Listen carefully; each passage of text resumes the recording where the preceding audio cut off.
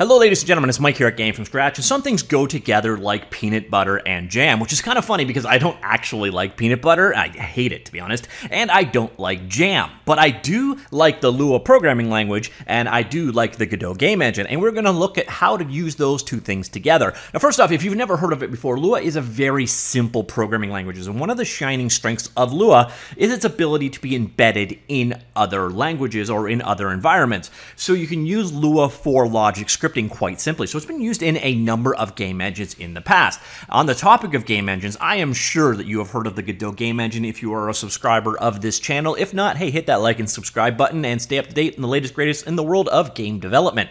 But Godot is an open source and free game engine, and one of the nice things about Godot is it's got a nice extensive system. In fact, the built-in language of Godot, GDScript, is implemented as a module. So anything can kind of implement the same level of script hook as their own built-in scripting language. And what we're looking at today is an in-development project called the Godot Lua Plugin Script. And this is Godot Plugin Script for the Lua language, currently based on LuaJIT FFI. So it uses LuaJIT, which by the way, JIT stands for just in time. It is a fast version of Lua. It's GD native plus plugin script library that adds support for Lua as a scripting language in Godot.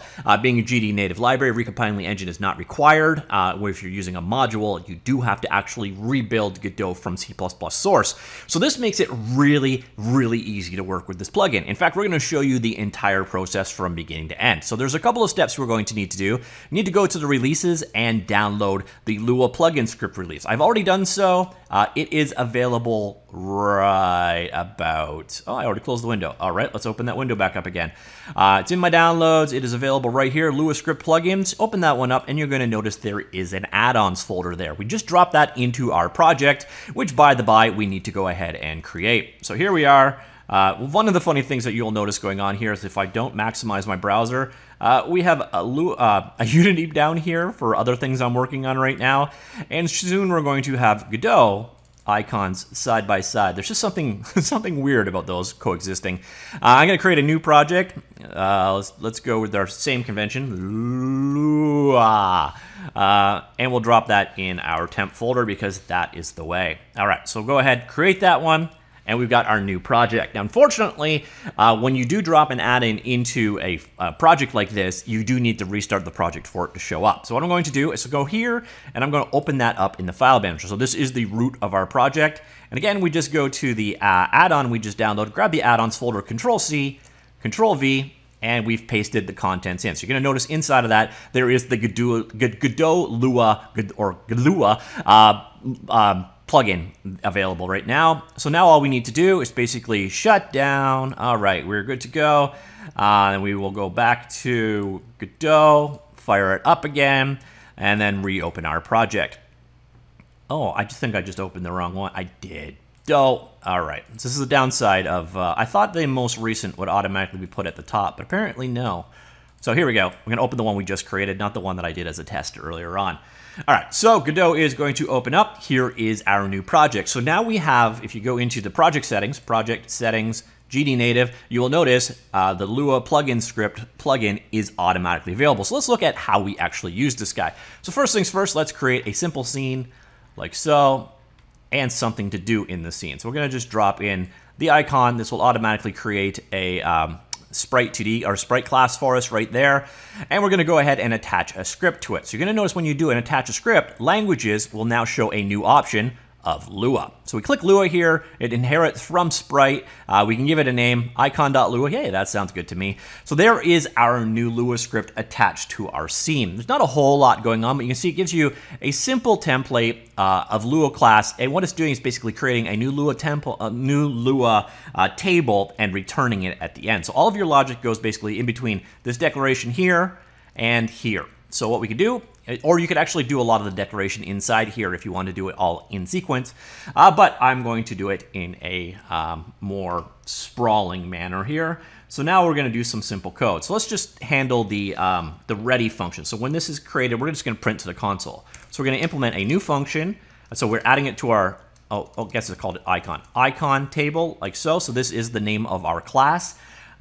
And we are calling a function. So you see here we're using the colon instead of the dot. And then we're overriding ready. So this was inherited, Ready is inherited from Node 2D, which Sprite inherits from. Lua is a white space language, so we're just going to drop down a new line, and we will just go ahead and say print and ready. So this is going to call ready, if you're not a regular of Godot, is basically called in the lifecycle when a node is created and ready to go. So it will be called only once, and then finally end. So this is ending our function, and then make sure that this code is before the return of the table, because this is actually what's going to expose our class out to the world. So that is the extent of the code that you need to do. We'll go ahead and run this. So yep. Oh, I haven't saved our scene yet. All right, so let's go back here. We'll save our scene. Sure. All right, let's go ahead and run it. Yep, pick our scene.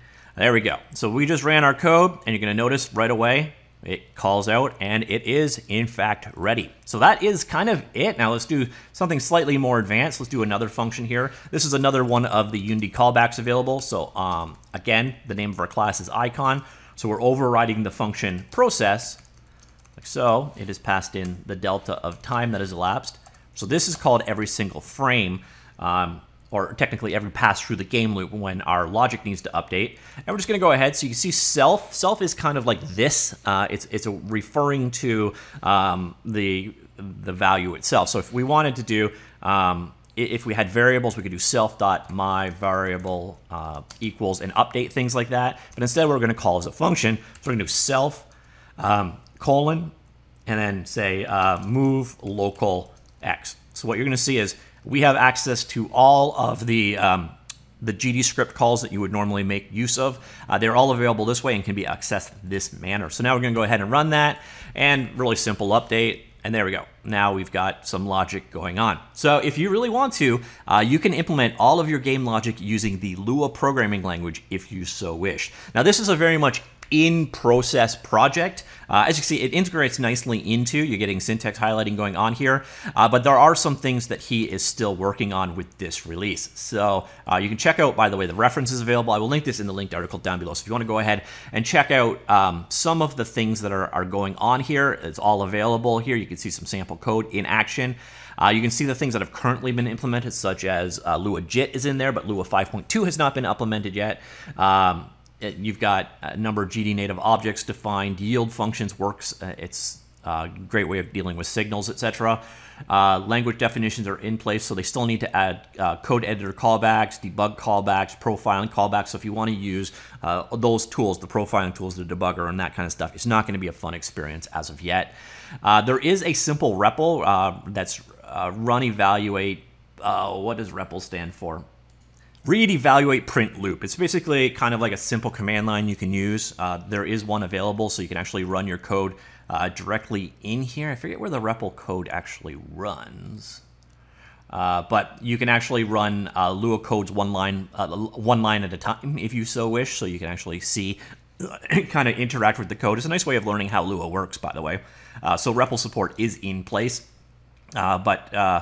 example projects need to be added. Export plugin to minify Lua scripts, drop in binary release in GitHub, and submit to the asset library. So you can actually go ahead and grab this guy via the asset lib over here, which will make the installation process a lot easier. But as it stands right now, it's not that hard to install. Basically, just grab the release, add it into the add-ons folder, and you are good to go.